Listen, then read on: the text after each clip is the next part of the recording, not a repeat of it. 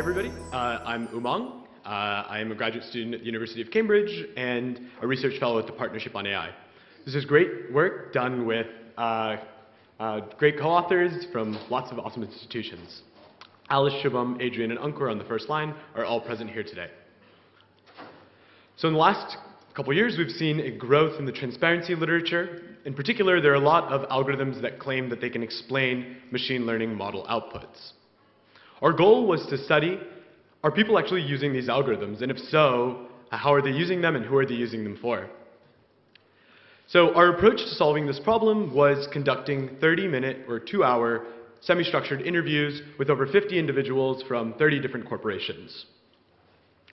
Now, when we started doing these interviews, we realized that we'd need a shared language between all of these stakeholders from these different companies. Some were data scientists, some were from civil societies, and some were academics.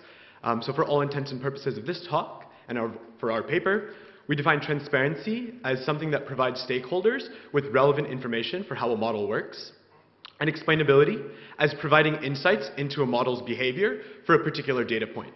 So this definition of explainability would be referred to as local interpretability, as done in the previous talks.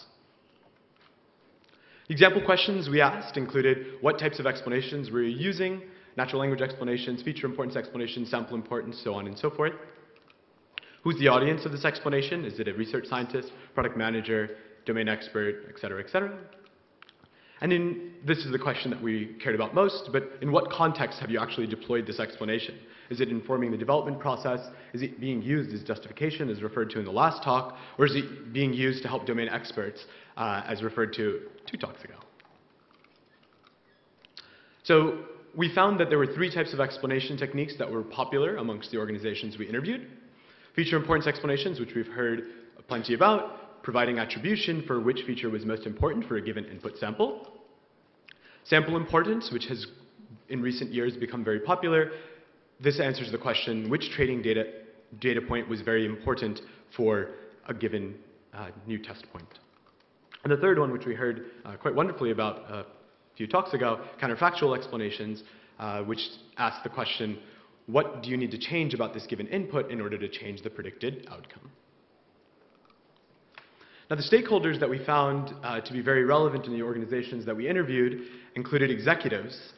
Now, we had a couple people tell us that the only reason that they were working on explainability in their organization was because their executives had come down and told their engineering teams that they needed to claim that they were using explainability in their products. We had a lot of engineers that had read a lot about explainability through the data science blogs and from our community's work, and they decided to start using these algorithms independently. We have end users who obviously are motivated at the start of every single one of our papers, saying an end user really needs to know the explanation from the machine learning model outcome because, you know what, we're going to deny their loan. And they need to know why we did that. So they're a relevant stakeholder at play here. And then we have regulators who are hoping to, in some cases, use these explanations as some sort of legal justification for why a machine learning model outcome was made in the way it was. So our findings were threefold. We found that explainability is primarily used for internal debugging. The goals of explainability are not clearly defined within organizations, and there are inherent technical limitations to the current explainability work that has been done through our communities and in the broader ML world. So we'll jump into each of these quite briefly. So explainability being used for debugging internally. We found that the use cases and the example use cases that we got from our organizations were mostly in finance and healthcare. Now, when we say finance and healthcare, this doesn't mean that they were actually deployed. There were pilots being run in the financial industry and in healthcare, not necessarily being shown to doctors or to loan analysts themselves. The primary consumer of the explanation technique was almost exclusively a machine learning engineer. It was never seeing the light of day for an end user. And even the why am I seeing this tool or why am I seeing this feature in some recommendation system algorithms was not actually using any of the algorithms that our community has developed. And there's no actual consensus on how to evaluate these feature importance explanations.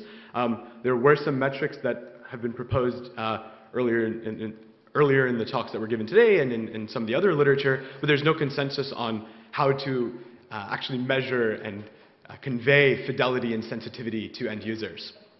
One interesting thing we found is that the most popular explanation technique was feature importance explanations. And the Shapley value framework was only really used because of its convenience. It has an incredibly great Git repository that Scott put together. However, its axiomatic guarantees that our community has enjoyed all break down when we start running approximations. So there's no reason why we ought to be using this framework. So one of the other findings we had was that the goals of explainability aren't clearly defined within organizations. So we attempted to create a framework for establishing explainability goals within an organization. We say first identify the stakeholder who's going to be consuming this explanation. Do they really even need an explanation? And once you identify the stakeholders, you can engage with them to figure out what is it they really want from the model. Do they really just need to scrutinize the training data? Do they really just need to have some guarantees on the predictability or the reliability of the algorithm, which is not necessarily given by an explanation? So really understanding and taking time to understand what the purpose of the explanation is relevant. And then devising a workflow to figure out how this explanation will be used in practice. Is it being used as a one-off justification, or is it being used to interact with the machine learning model and make updates to it, which is a great desiderata but not being done at the moment. And the last thing we find is that there are technical limitations with the current algorithms that are proposed. We'll jump into those. In particular, a lot of the current techniques detect spurious correlations in the training data. So in particular, we were talking with one of our organizations. They built a smile detection algorithm, and they noticed that not only was the mouth important, but the high cheekbone was very important as well. And their machine learning engineers really didn't know how to fix the problem other than trying to collect a lot more data that would nullify this confounder, which talks about a broader problem, which was referred to in the last talk, that there are no causal underpinnings to the models themselves, and yet we're trying to develop causal attribution techniques. Not really sure how that would work, but there's a plethora of literature that is making an attempt to develop causal attribution techniques, but we ought to be thinking about developing causal models themselves. The other interesting thing that we learned was that sample importance is motivated very well in the literature. However, it's computationally infeasible to deploy at scale. The influence function work and some recent work with Fisher kernels is really great in terms of figuring out how to get the most important training samples for a given test point. However, it's really hard to deploy, even though a lot of the organizations we spoke with want to deploy these algorithms. We also see that some of the civil societies we spoke with do have privacy concerns, that if I were to give you access to simple gradient-based explanations, I could reconstruct your training data, which could lead to model inversion. There is work done by people in this community around this, but this is something that had come up in some of the interviews we had.